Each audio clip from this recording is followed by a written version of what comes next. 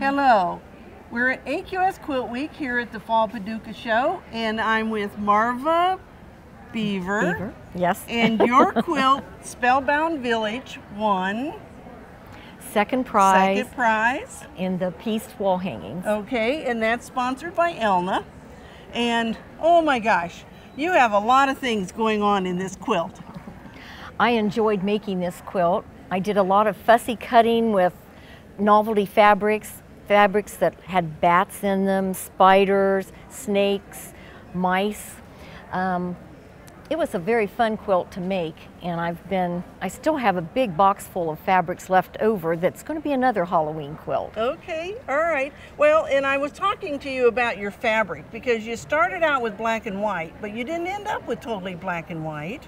It was too flat with just the black and white, so I pulled in a little grayed green, some gray blues, and lavenders that were gray, and I used some Aboriginal print fabrics that had brighter colors in them in small spots. You've used some large traditional house blocks, haven't you? And then you made some smaller ones to kind of fill in the spaces. Okay. And even though the houses are the same size, I cut out a lot of sky and a lot of ground on each one so that I would stagger the houses so that they're not the same height, and I would cut those and move them around. This is the second quilt I've made on this theme. The first one, I kept having to redraft my big house because I wasn't fond of it. I didn't like it. So I finally got the house correct, and this is the result.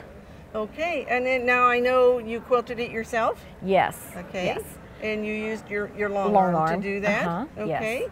Well, you've used a variety of different quilting patterns, and so did you intentionally do that in each block, kind of make them a little different?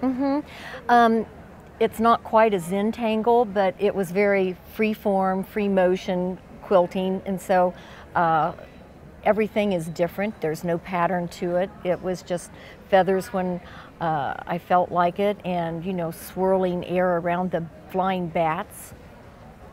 So it was a lot of fun and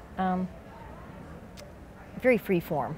Okay, all right. Well, congratulations again on winning your second place prize here at Fall Paducah. Oh, thank you. And we hope that you'll do some quilts and enter them in the AQS Quilt Contest.